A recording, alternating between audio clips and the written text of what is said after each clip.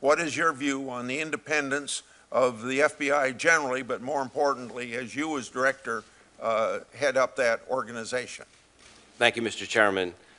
I believe to my core that there's only one right way to do this job, and that is with strict independence, by the book, playing it straight, faithful to the Constitution, faithful to our laws, and faithful to the best practices of the institution.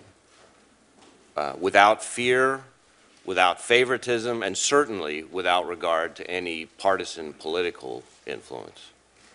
That's the commitment that I brought to my years to duty as a line prosecutor.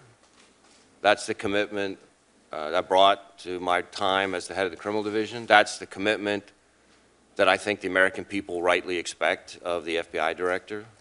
And that's the commitment I would make to this committee and to the country if confirmed. And I have way, way, way too much respect and affection, frankly, for the men and women of the FBI to do anything less than that. And I would just say, anybody who thinks that I would be pulling punches as the FBI director sure doesn't know me very well.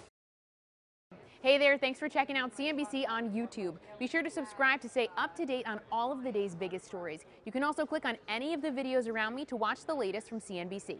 Thanks for watching.